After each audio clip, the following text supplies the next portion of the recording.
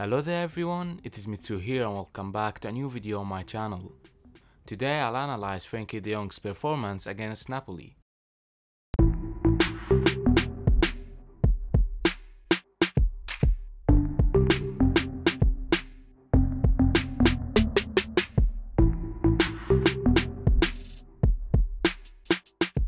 So Barcelona came on top with a 3-1 victory thanks to the goals from Lenglet, Messi and Suarez. De Jong's game rating was 7.3 according to WhoScored. His short passes made the difference today as Barcelona kept possession against Napoli's high pressure.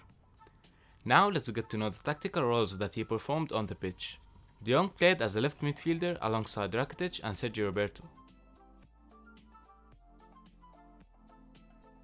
But he was given specific responsibilities during the pressure. As Barcelona pressed Napoli high up the pitch, Napoli would then rely on Koulibaly to play the long ball, so De Jong was asked to press the other side of the pitch once the pass was played.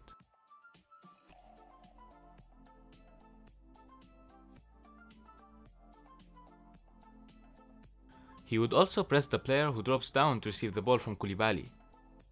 While building up, De Jong would drop down to receive the ball from the defenders as Napoli used the high defensive block.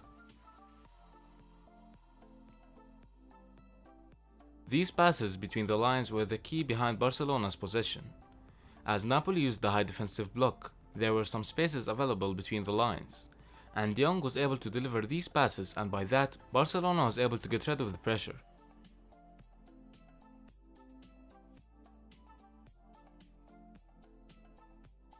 He did the same thing during the counter-attacks as well, and he would always push on the left-hand side to provide the attacking support.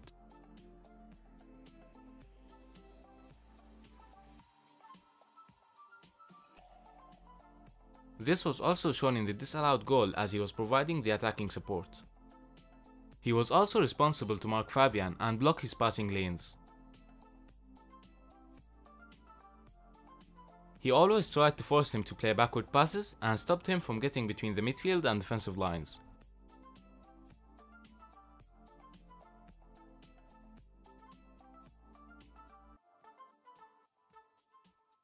The only goal that Napoli scored was actually after Fabian got past him, as they got the penalty after he passed the ball inside the box. He got a total of 63 passes this game, with a 92% success rate. He touched the ball 78 times and got a total of 4 recoveries.